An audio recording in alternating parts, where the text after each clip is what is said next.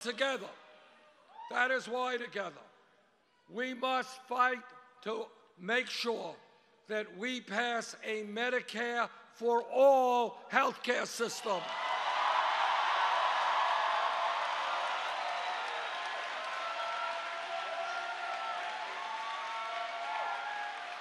Now, I do not understand why, if Canada could do it, the UK could do it, France could do it, all of these other countries could do it, we can do it.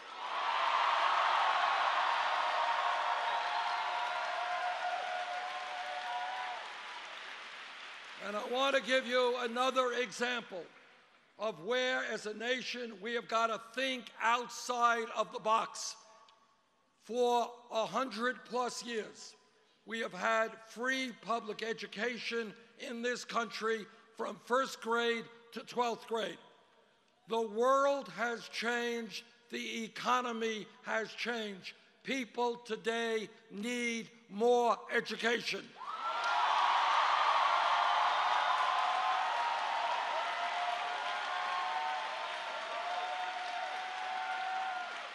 The simple truth is that today, in many respects, a college degree is the equivalent of what a high school degree was 50 years ago.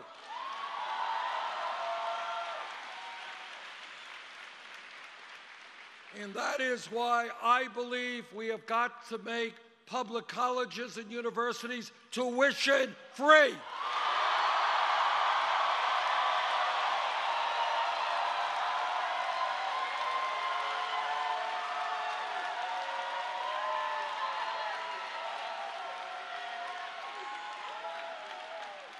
This is not a radical idea.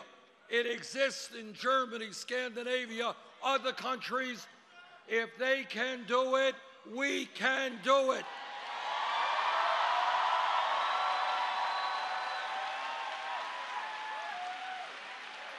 And the other related issue we have got to deal with is the outrageous level of student debt in this country.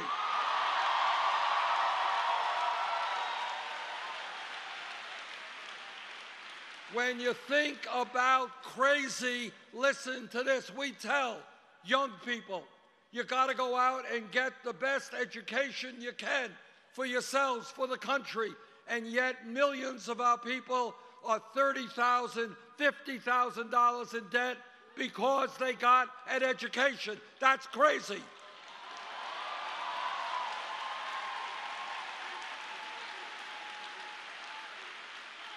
Now, I find it interesting that when Wall Street, with their greed and illegal behavior, crashed, Congress bailed them out. Now, I believe we should impose a tax on Wall Street speculation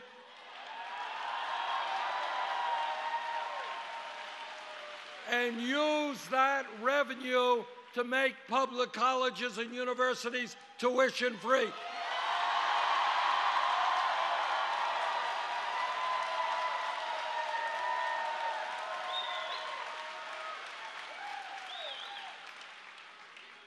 Everybody here understands one important historical fact, and that is change, real change, never takes place from the top on down. It always takes place from the grassroots on up.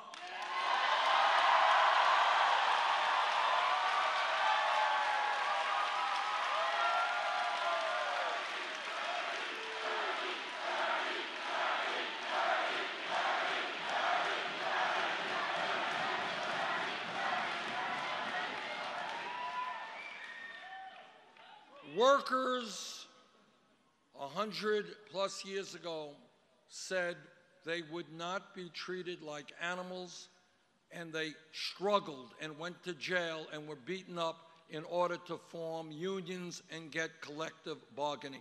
That's how we fight for workers' rights.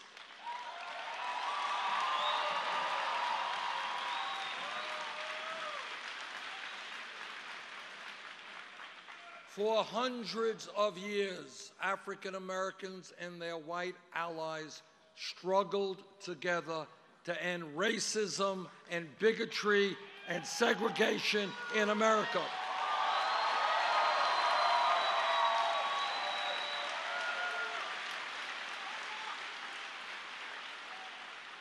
Those changes did not take place from the top on down. It was blacks and whites standing together and saying, we will not accept racism in the United States of America.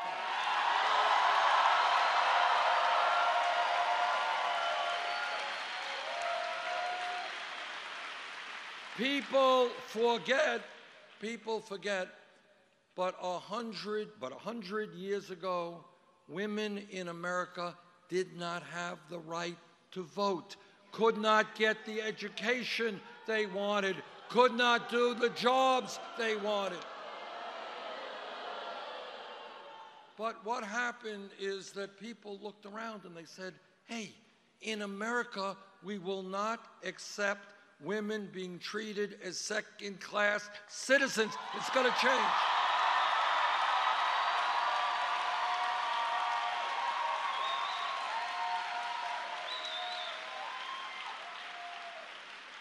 If we were here 7 years ago, 10 years ago, and somebody said, you know what, I think gay marriage will be legal in every state in this country by 2015.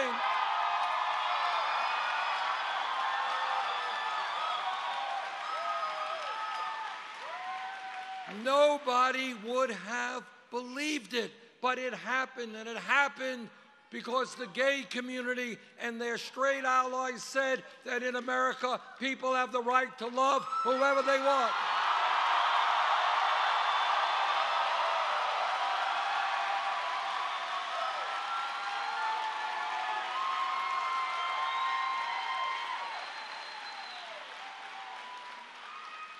If we were in this room 5 years ago, and somebody jumped up and said, you know, Bernie, I think this $7.25 minimum wage is a starvation wage. We got to raise it to $15 an hour. The person next to him would have said, you're nuts. You're wanting to double the minimum wage? That's crazy. Can't happen. Well, you know what happened?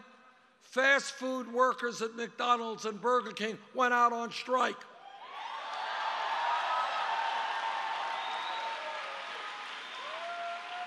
They stood up and fought back, and then you know what happened? Seattle, $15 an hour.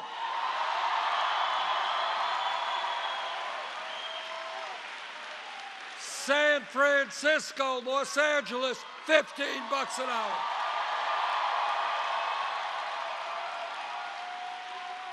Oregon, $15 an hour. And that $15 an hour movement is sweeping the country. But here is my point, the most important point. Do not settle for the status quo when the status quo is broken.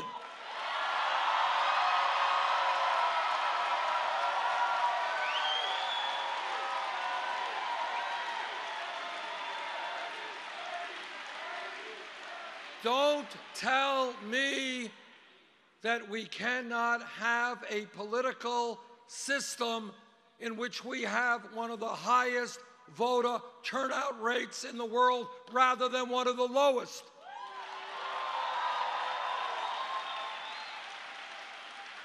Don't tell me that we have to have the highest rate of childhood poverty in the industrialized world when we have a proliferation of millionaires and billionaires. We can change that.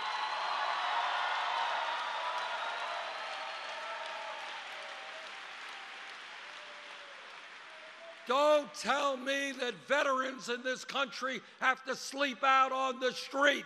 We can change that.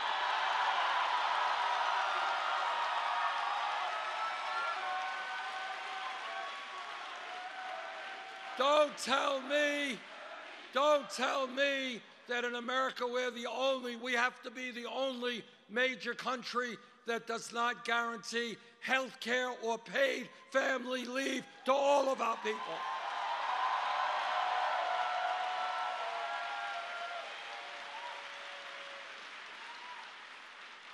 We can make real change. But we don't make change if they divide us up.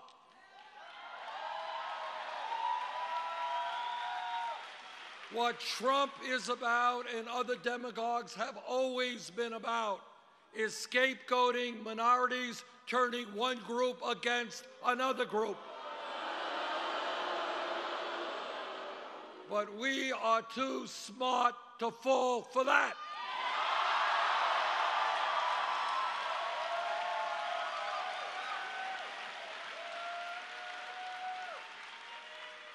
So if we stand together as black and white and Latino and Asian American and Native American, if we stand together as gay and straight men and women, if we stand together as people born in America, people who have come to this country, if we stand together, there is nothing we cannot accomplish.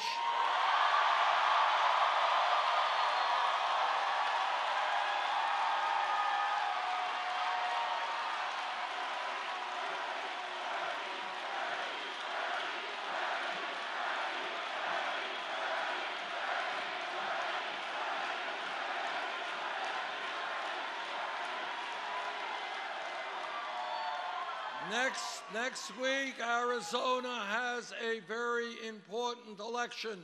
We will win.